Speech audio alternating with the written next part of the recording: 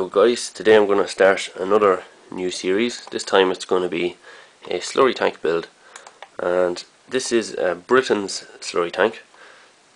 It's quite a basic model. It only has a little frame and a plastic tank, and my plan is to fit a pump into this and a little water tank so that we can pump, well, basically just spray some water out of the nozzle here. This nozzle is just a plastic nozzle, so we're going to have to replace that with a bit of tubing, but it shouldn't be too difficult.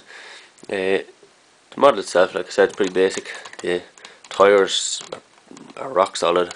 They're maybe not as good as the CQ tyres that you get on the tractors, but then again, I've never had a model with flotation tyres from CQ, so they could be just as hard. It has a little cap here. I've drilled a hole in the top of the cap, and basically I intend to fill the water in there. I've already taken this apart, so this little pipe just comes with it, just comes off. It's not actually a pipe, it's just a little bit of rubber. But I've already taken this tank apart. What I done to do that was I put the screwdriver in under this little piece here, because I thought this would be the least noticeable. You know, you can't really see where I was damaging it if you're looking down on the tractor. Well, you can see a little bit there, but basically I put a very thin screwdriver in here. I put this end on something solid with a little bit of sponge to stop the back getting scratched, and then I just tapped the screwdriver in here until I was able to lever the body apart, and just move the screwdriver around slowly, levering a little bit more each time until I was able to get the top off like this. And as you can see, it's got lots of little connections all around, and that's why I was just levering it slowly so that I could break a few of these each time without damaging the whole model. So that's how I got it apart, and probably the easiest way to get it apart. And as you can see, once you get it apart, you have quite a lot of space inside the model. So the first thing we're going to have a look at today is the pump. So here is the pump that I have for this model. My plan is to mount the pump here somewhere, make a little water tank that will fit here, and then jet the water back out through here, make a little nozzle for it. I plan to use a 7.4 volt battery, which should be able to fit in the top here. I need to cut away some of this supporting structure on the top, and just here and on the bottom here, to let the pump and the battery sit one on top of each other. And then if you see, there's quite a bit of space around here, so I could put this motor is only one direction. It's only going to pump in one direction. So instead of a motor driver chip, I'm just going to use a MOSFET. So the MOSFET is going to sit in around about here somewhere. Actually, I might have to put the MOSFET on the water tank, because the MOSFET might get hot, and if I put it on the water tank, the water should dissipate the heat a little bit, and the rest of the electronics should be able to fit in around the motor some way. I'll have to use the little 3 amp regulator board that you've seen in a previous video to regulate this voltage so that it can power the tractor.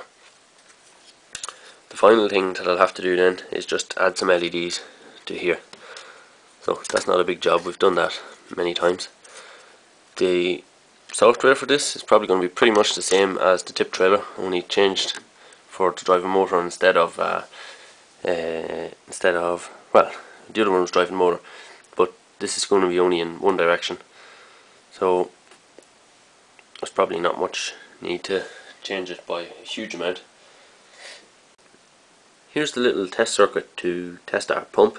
It's basically the same as our motor control test circuit, only instead of the motor driver we have a MOSFET here.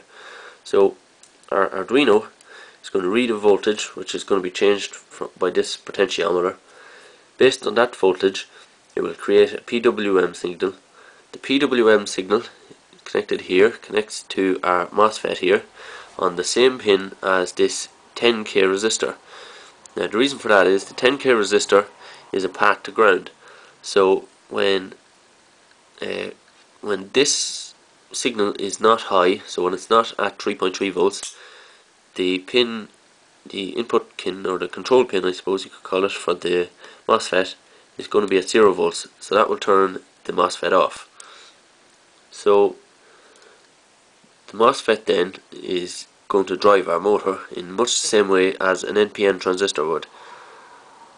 This MOSFET I'm using is an IRL 540N, and it's working pretty good for this application. Now you'll see in the middle here we have our voltage, our step down regulator that we had, or that I showed you in one of the previous videos. So it's going to take my 7.4 volt battery here, and it's going to step that down to 3.3 volts for the Arduino. Now the 7.4 volts is the voltage that I'm going to use to drive the motor. So the battery will be connected here, and the motor will also be connected here. The ground of the motor will go to this pin here, the central pin of the MOSFET. And when the MOSFET, we'll say when the MOSFET switches, it will connect to here, which is our ground connection, and that will complete the circuit for the motor. Now we're going to go now and test at what voltage the motor works best, or rather at what pulse width modulation. So I have a feeling this motor is going to be a bit too powerful for this application. I think it'll be spraying water pretty far, like a number of times, maybe 5 or 6 times the length of the trailer, which is not very realistic. So we need to, I think we're going to need to step down the power of the motor. If the motor's not that powerful, then we won't need a pulse width modulation at all. We'll just switch on the MOSFET and that'll do.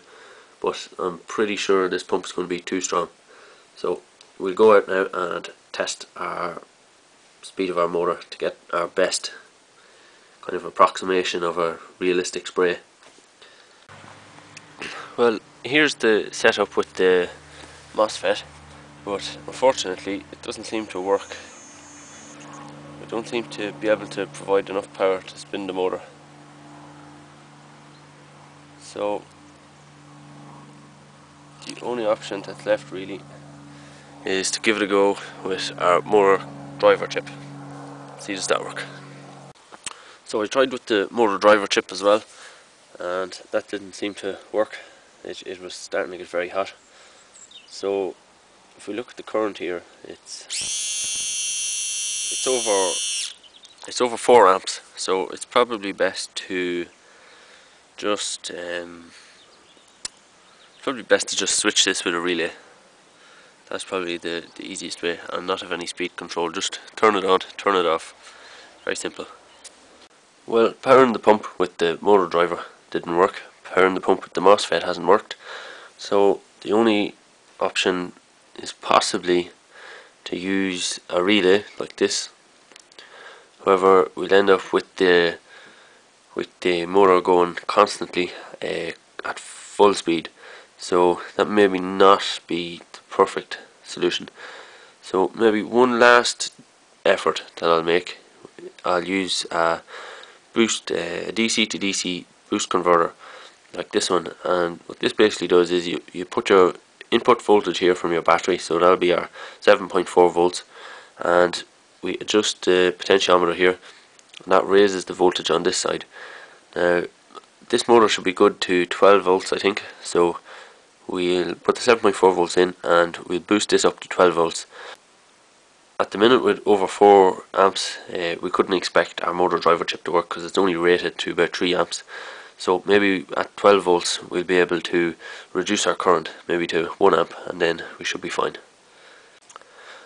So make sure and subscribe, and you'll see the follow-up video where I attempt the 12 volt version of the design first, and if that doesn't work we'll try a relay and hopefully that'll work.